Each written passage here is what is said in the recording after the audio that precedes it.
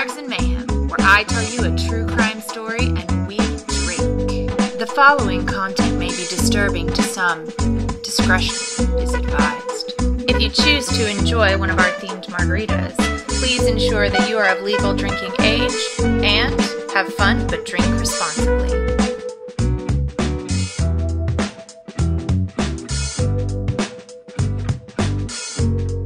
Today's crime was splashed across the headlines in the late 2000s, so many people have heard of it. It inspired a movie called Lucy in the Sky, an episode of Law & Order: Criminal Intent, and many songs, including one by Ben Folds. I, for one, only really remembered the headlines until I started researching it. Be warned, this one makes me pretty cranky. And the diapers? Well, that's a bit of a source of debate. Today's margarita is inspired by this, of course, crime of passion. You'll need to do some preparation for this margarita. I managed to snag some passionfruit syrup from Amazon, and that's probably what you'll have to do if you don't want to make your own passionfruit syrup. There are lots of recipes for passionfruit syrup online if you don't want to buy it or you can't buy it, but that's going to require passionfruit, water, and sugar, of course. So for this recipe, we are mixing 2 parts tequila with 1 part lime juice and 1 part triple sec. After that, for our passion, we're going to add 2 parts passionfruit syrup. This is replacing our simple syrup in this recipe, and there we go. You're going to want to shake well to combine.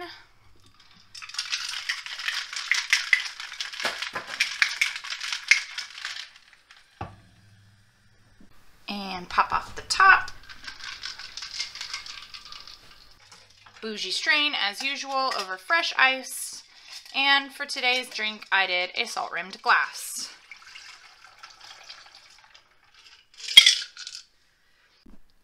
I think this drink could be good with a salt or a sugared rimmed glass, so you get to decide.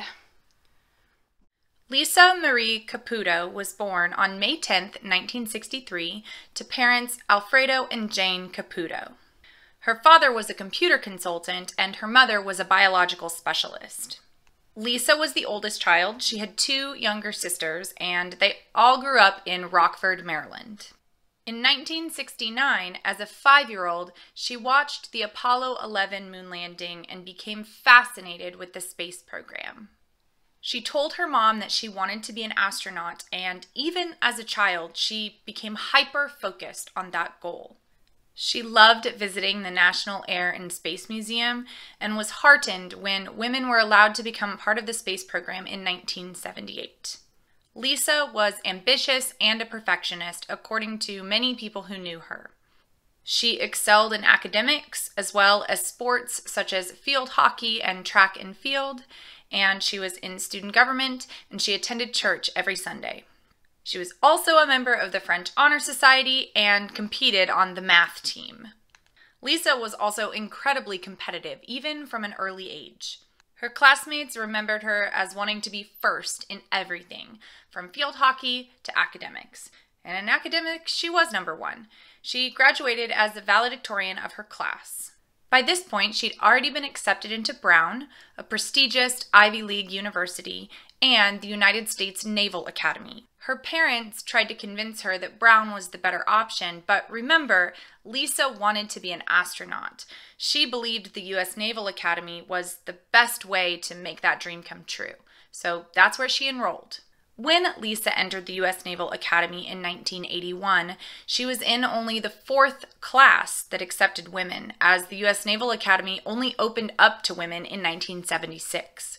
Even still, only 6% of the student body was made up of women, and because of that, she often faced harassment from fellow classmates and sometimes professors.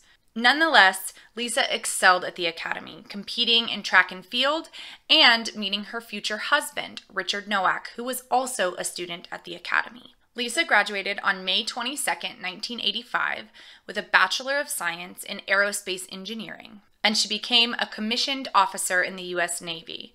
No one can say that Lisa wasn't a smart lady. For her first assignment, Lisa chose a 6-month appointment at the Johnson Space Center in Houston, Texas.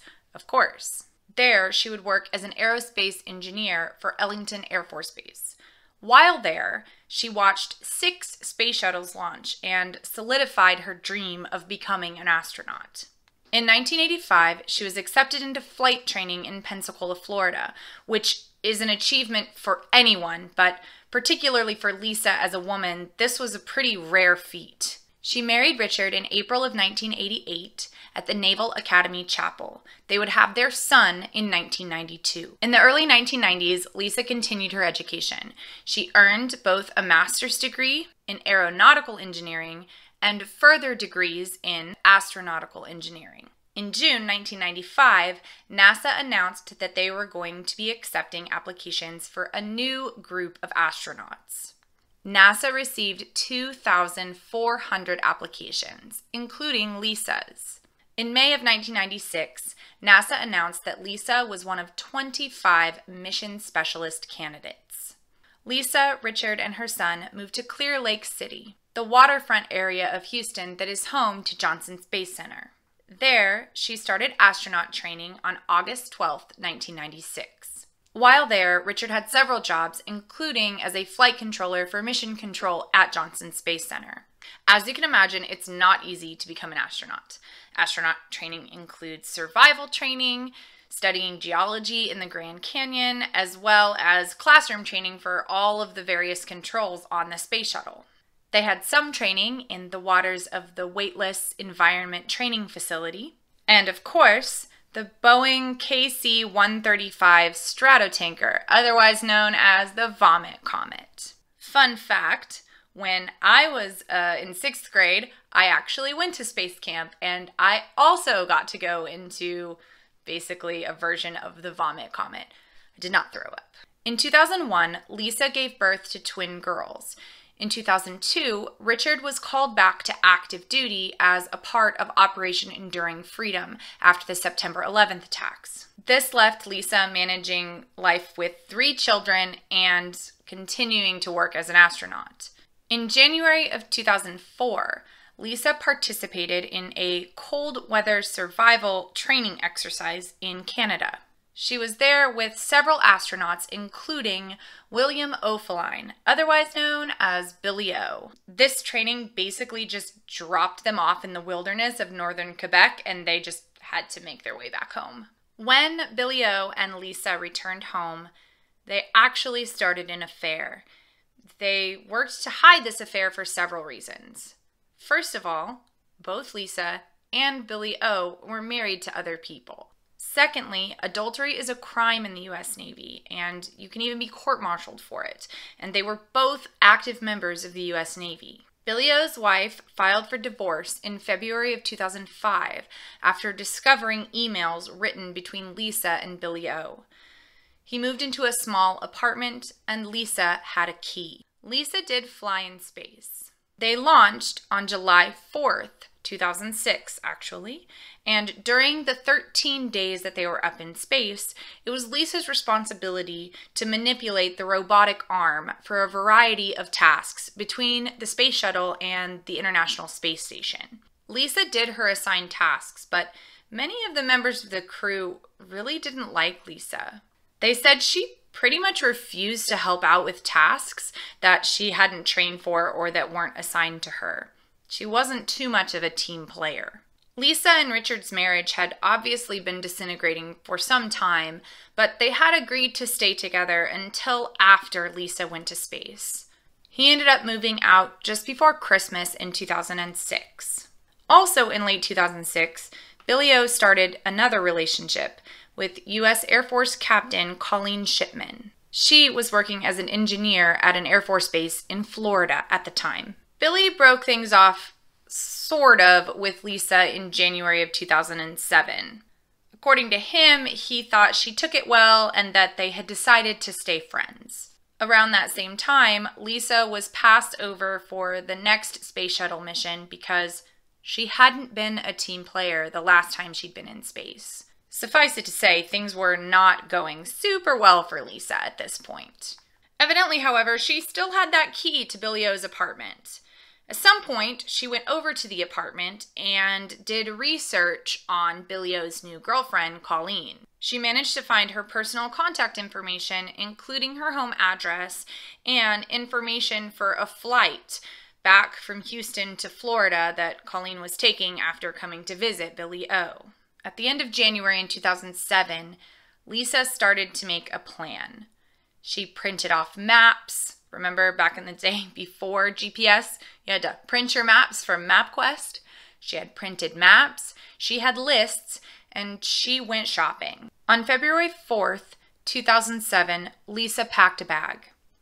It had a black wig, a trench coat, a hammer, latex gloves, plastic tubing, plastic trash bags, and several other items in it.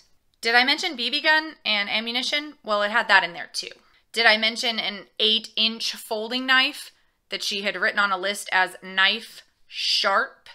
Well, it had that in there too. She also packed $585 in cash and 4 brown paper bags that ended up having 69 orange pills inside that were never publicly identified. She loaded up her car and drove 900 miles from Houston to Orlando and to the Orlando International Airport. It's important to note that she actually did stop for the night. That kind of got mixed up in the news.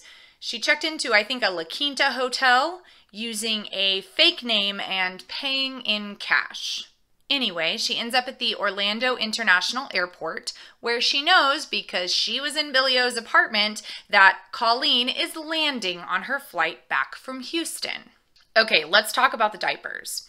Early news reports stated that Colleen also had in her car something called maximum absorbency garments. That's a fancy word for astronaut diapers. Fun fact, astronauts wear diapers, but really only during takeoff and landing, not the whole time.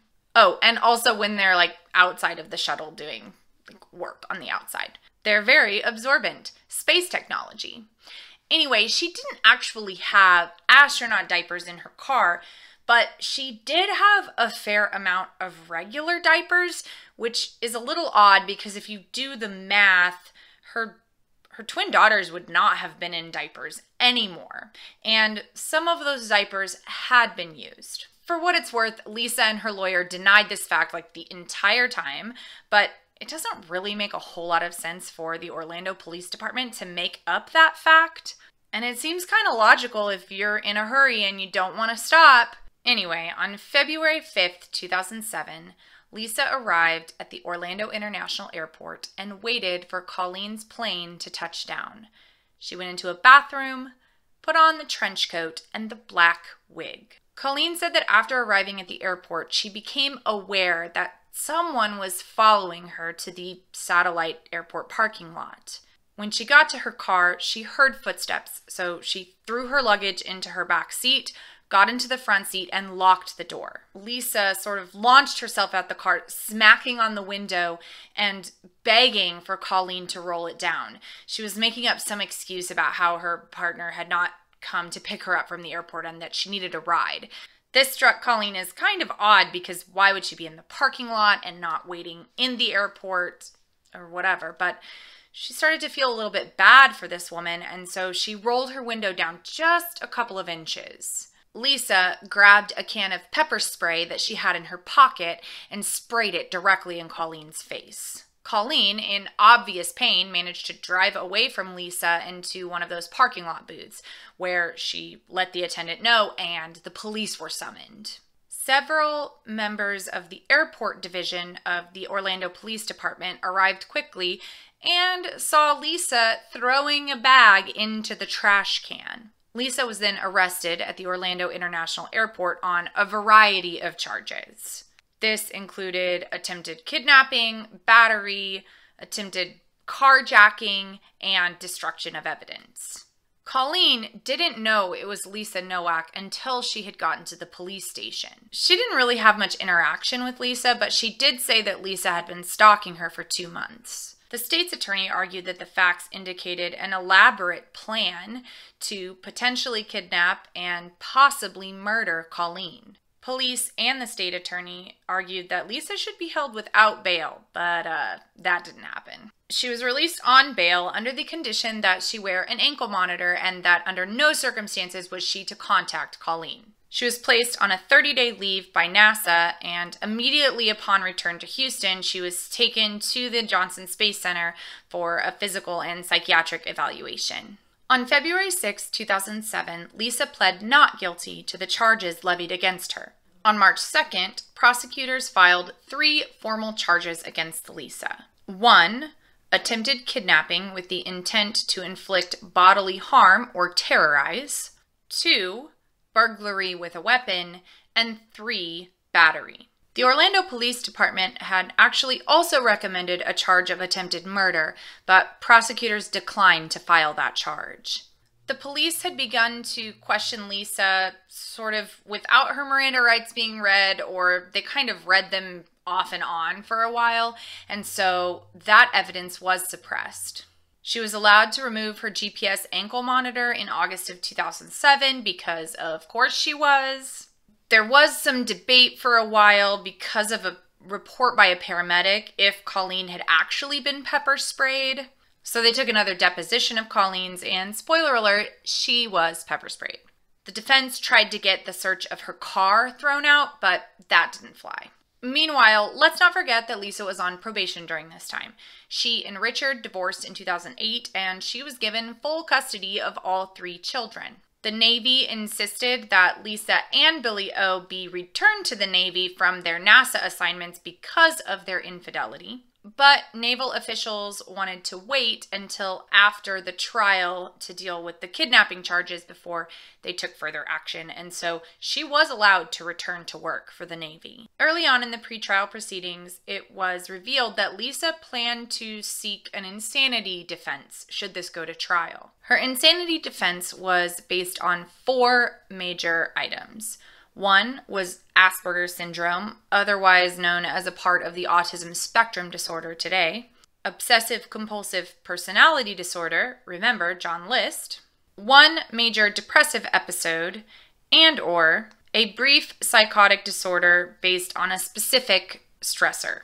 More on these later. By May of 2009, it was determined that Lisa would not use insanity as a defense if this went to trial. Trial never happened anyway. On November 10th, 2009, Lisa pled guilty to the following charges: felony burglary and misdemeanor battery. She was sentenced to 1 year probation and 2 days that she had already served in jail. She received no additional jail time. A Navy administrative panel voted on August 19th, 2010 to recommend Lisa be separated from the Navy with an other than honorable discharge.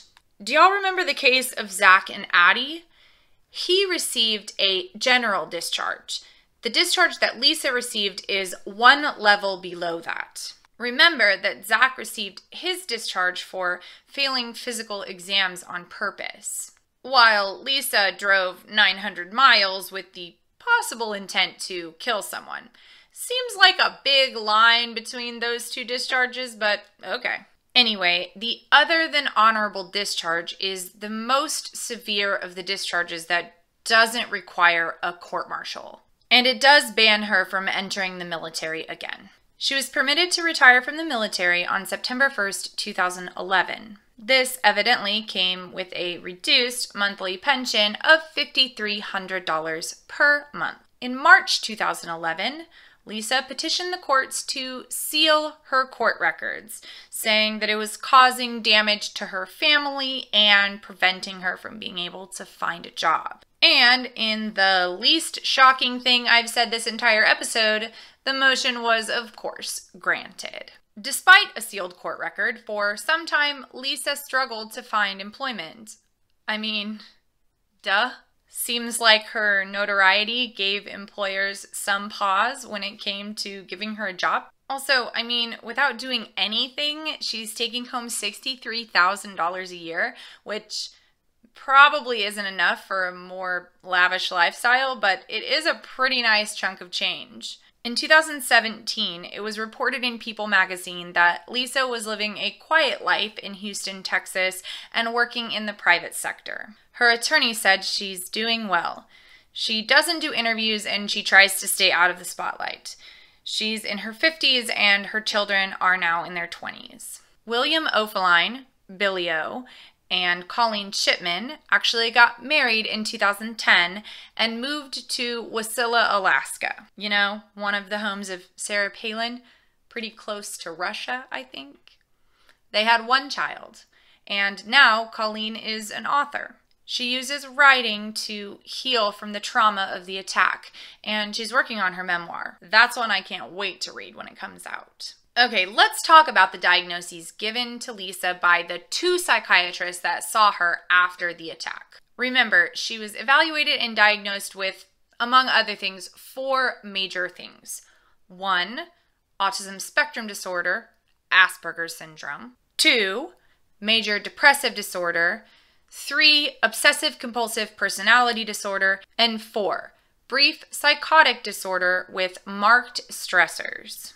OCPD, which we learned about in the John List case, involves people doing anything that they can to keep their life in the ordered way that it existed. This is a possibility, especially when you consider the way Lisa was in her early life, but it seems like, honestly, despite the planning, that Lisa really went on this path of quite disordered thinking in the days leading up to the attack and immediately following the attack. And I mean, having an affair doesn't really jive with the whole idea of OCPD in the first place. While it is possible for someone with autism spectrum disorder to lack the criminal mindset, it just doesn't strike me as this in this particular case. There's no way that Lisa could have made it as far as she did in the military and at NASA without both the ability to understand the difference between right and wrong and the ability to follow all rules.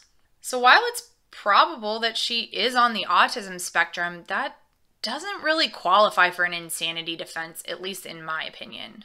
A major depressive episode happens when a person experiences major depression for at least 2 weeks.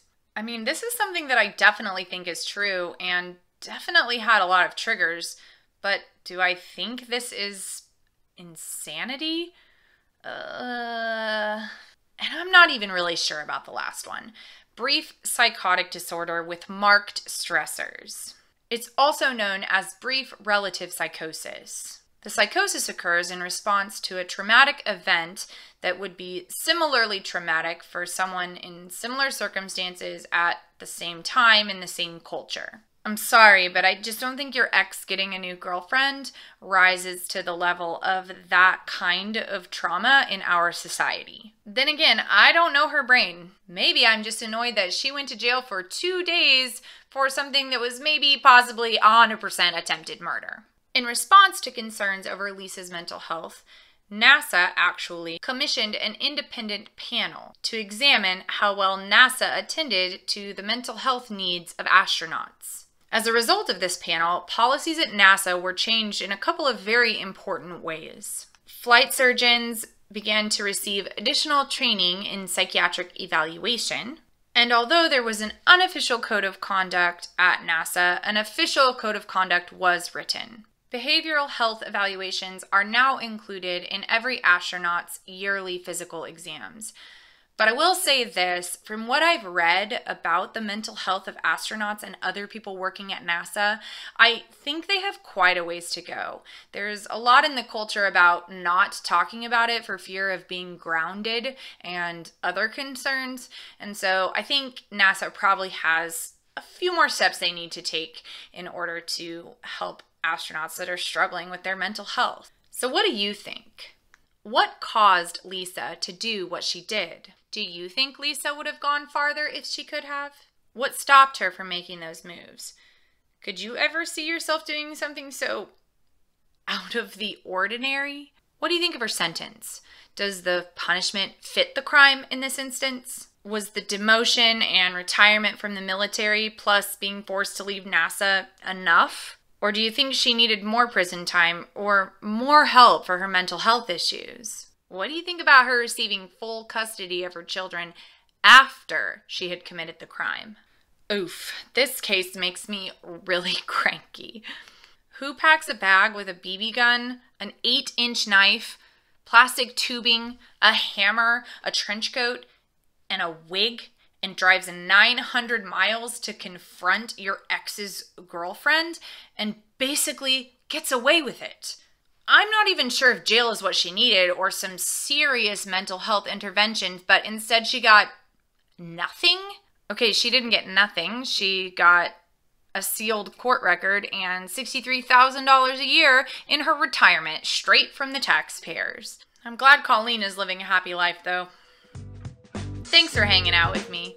If you have an idea for a margarita or a case, feel free to join us on social media. The links are in the description box. We're doing a pretty interesting case next week, an art heist. Have you ever heard of the world's largest unsolved art theft? Well, if not, you'd better tune in next week. A tart cranberry margarita to honor the place where this crime took place, Massachusetts. Remember, I upload every Thursday on iTunes, Spotify, and a variety of other podcast apps if you prefer to listen to your true crime. A review on those apps is always appreciated. And if you prefer to watch, I'm on YouTube. I'd be super grateful if you do the YouTube-y things. Like and subscribe. I'll see you next week, and remember, there are always alternatives to murder, and skipping the rest stops.